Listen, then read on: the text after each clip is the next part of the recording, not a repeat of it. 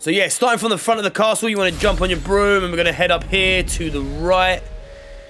As you see this building here, we're going to make our way into the Gryffindor common room today. Through a little secret passage. There, bang. You've got to make sure you're at the top of them roofs. Get through. Come straight ahead. Do a right. Now I want you to duck down low.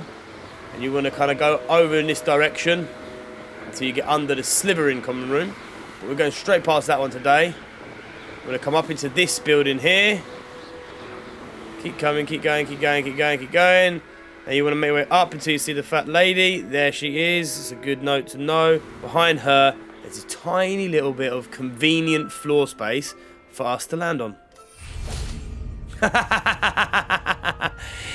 And there you have it. We're in the Gryffindor common room. This is actually my common room, so I can exit this common room through the portrait.